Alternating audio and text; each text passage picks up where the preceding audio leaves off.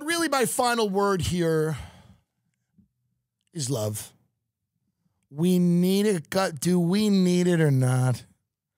We need it, and I don't, I just don't. We need a gun that shoots it.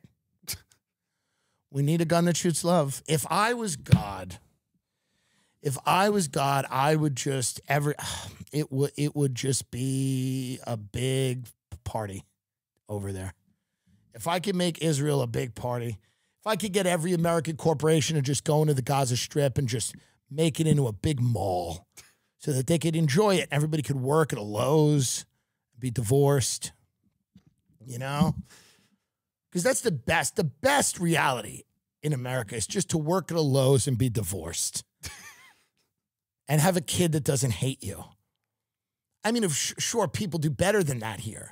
But on average, the best you can do in our country is to work in a Lowe's that is located in an outlet mall 45 minutes from your house and have a daughter that doesn't absolutely hate you. And you got a few nice friends at the Lowe's. You got a few nice friends. And you don't see each other that much out of work. You did one time, but it was kind of weird.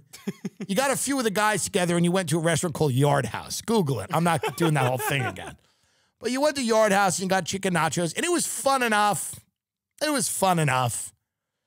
And you kind of see a woman who you think might be seeing someone else. She said she'll never live with anyone else again and never get remarried. She put the boundaries up immediately, which you thought was a little harsh up front, but you kind of like it now. She's a little cold and stares off. She smokes a lot and says she has no plans on stopping. That is the best you're going to do in this country, on average, for the most part. You work at a Lowe's and you're divorced. You date a woman who's a smoker and has no plans on stopping, and she says, I like waking up alone. Your daughter doesn't completely hate you. She pities you, which you think might be a little worse. But you're not bleeding out in the Gaza Strip. And that's the promise that we can make, is if you get it together out there, you nuts, if you get it together, relax with the religion on both sides.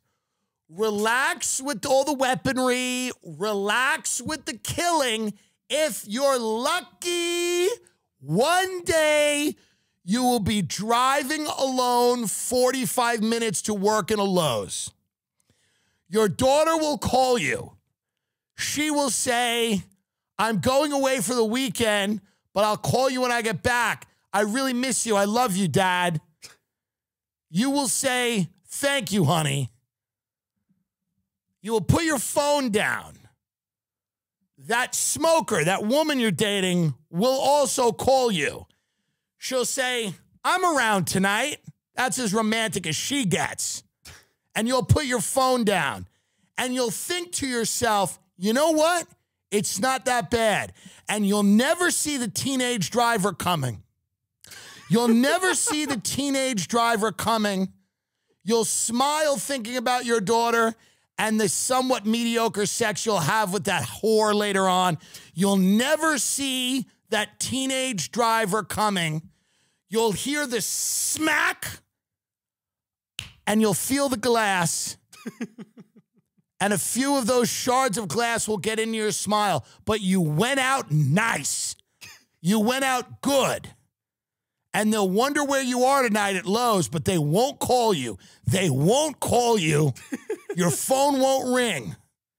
And you knew they wouldn't call you. As you lay there dying, you go, they won't call. They'll just think it's one of those nights. That's the American win. So if you get your fucking act together out there in the desert, you could have that.